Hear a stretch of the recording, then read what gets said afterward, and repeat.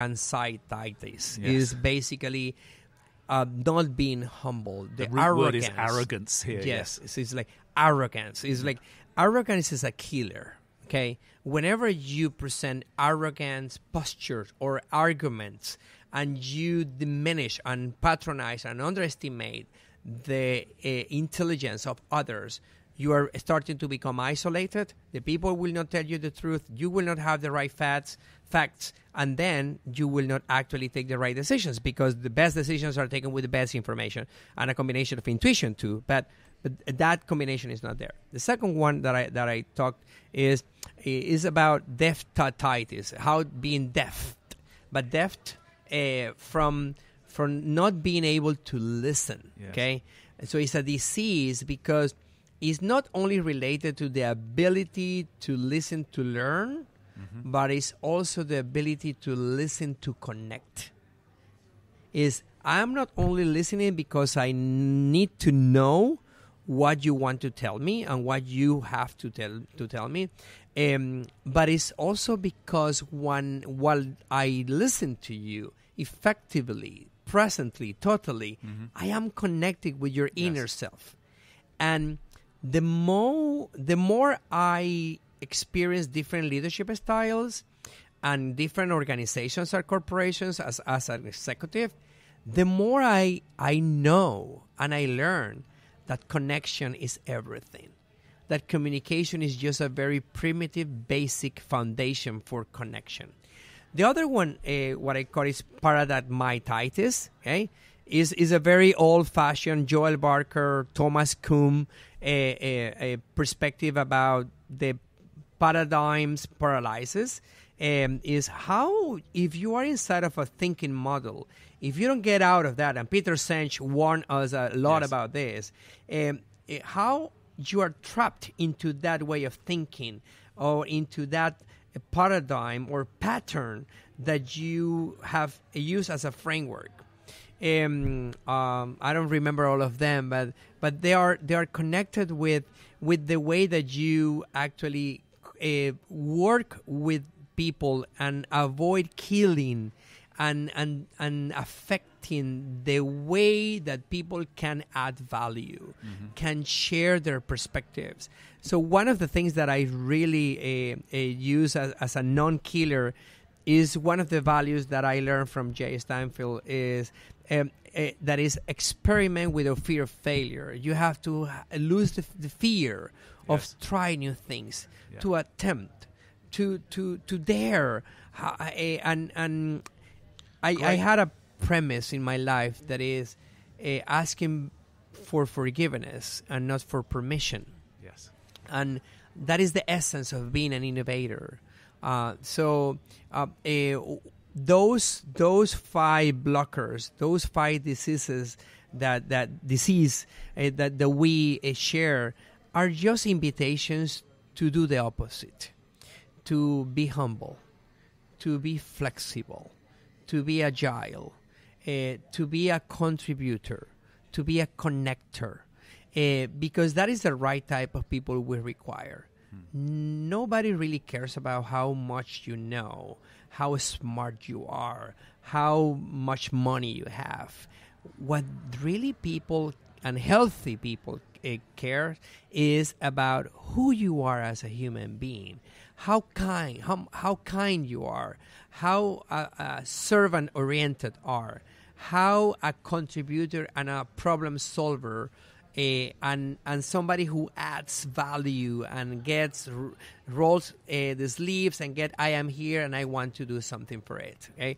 Rather than criticizing and saying why it's not done. So that type of thinkers and doers is the right type of people we have and we require in our organizations. This is, you're really making me think about leadership attributes for the future.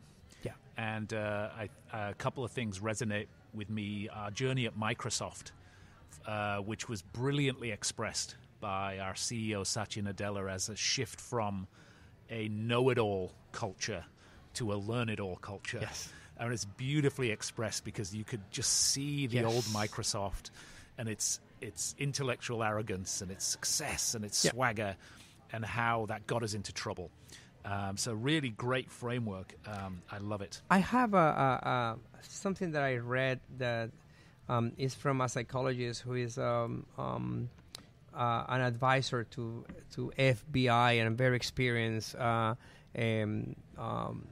police centers in dealing with kidnappers and this type of situations. Like negotiation type yes, so situations. he says that we need to learn how to become more interested than Right. interesting. And that was a very slap in my face because being a researcher and a speaker, a lecturer, you tend to actually focus your interactions in speaking, as opposed of what we know that we need to do, which is inquiring. Yes. The humble inquirer, as the expert of MIT says, is that we need to inquire more. We need to transform our way of interacting with people as opposed to be looking interesting. I know this, and I have done that, and I have been there, and I am, and I will, and I will, versus, hey, Chris, tell me about it. Yeah. Hey, tell me more. Yeah. Hey, Genuine curiosity. Yes, Yeah. that curiosity, It's that a great connector. humble inquirer Yeah. that makes you being interested. If you take this combination of words, interested versus interesting, and you take it to the business, is how much interested we need to be in our customers, in what they need, in what do they want, who they are, and how much we need to be interested in our people. Yes. We're round to design thinking and the empathy that's kind of at the root of that. Exactly. That people are, I think, really starting Yeah. to put in practice. in Human-centered interesting ways. practice. Yeah. I love it. I love it. Well, listen, Fernando, thank you so much for your work.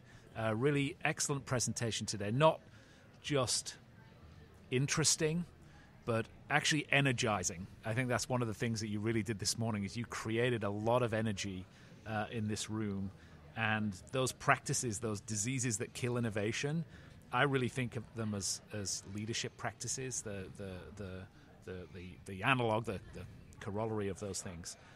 It is really interesting to talk to you, and I think I love what you're doing with your career and your life. I think it's analogous to what we need to do for the sector, for the discipline.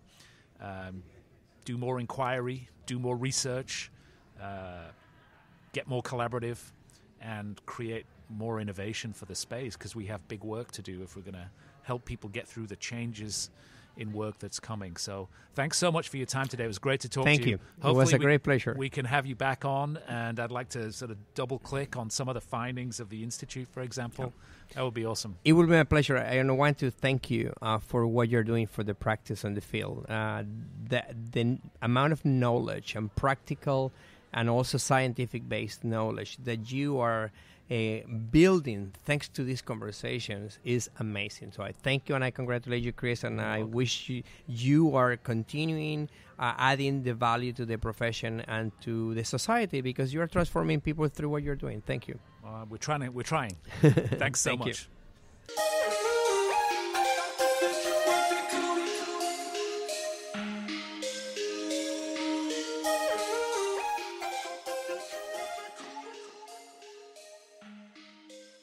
Thanks for listening to another episode of Learning is the New Working.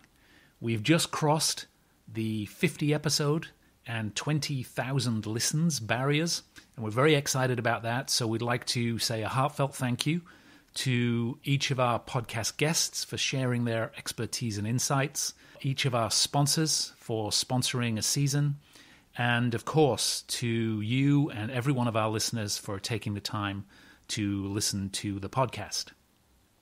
We'd love for you to join in the conversation. We'd love for you to suggest other people that we can talk to, and we'd love for you to suggest topics and season themes that we can drill into.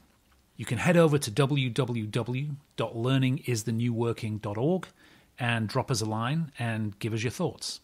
If you sign up for our newsletter, you'll get access to some special content, including transcripts, some outtakes from our podcast recordings, and one or two other bits and pieces that we share with people who are subscribed to the mail list. And you can subscribe to the mail list on the homepage.